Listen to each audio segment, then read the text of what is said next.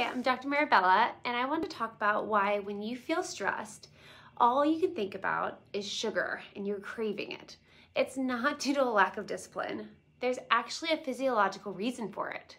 When your body's stressed, it releases a hormone called cortisol. And cortisol's job is to keep you going, and it wants fast energy now. So when stress strikes around, usually from poor sleep, emotional overload, or hormonal changes, sugar becomes the quickest solution your body can find. That's why cravings are worse on busy days, when meals get delayed, or when you're really exhausted. I see this a lot in people who tend to skip meals, are running strictly on caffeine, are low on protein or fiber in their diet, are often usually overwhelmed, or just aren't sleeping very well. The reassuring part is that sugar cravings are really responsive to some changes. Eating regularly helps keep your blood sugar steady. Adding enough protein and fiber makes a huge difference. When we support stress and sleep, cortisol settles and our cravings aren't so loud anymore. When your body feels supported, the cravings usually calm down on their own,